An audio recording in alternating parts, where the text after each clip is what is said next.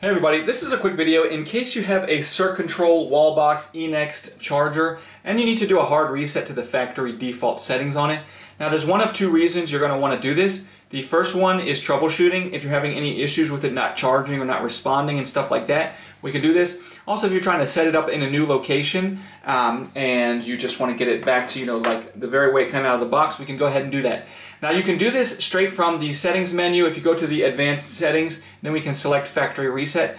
But if you're having issues with it not responding and stuff, sometimes that's not the best way to do it. We can actually do it via the physical button that is on the charger. So what you need is you just need to access the internals of the thing, and you will see that there is a yellow button on the circuit board right here. You can see it here on the circuit board. So what you'll do is you need to just press and hold that button for 3 seconds. And if you press and hold it for the yellow button for 3 seconds, it will reboot everything and restore the factory default values.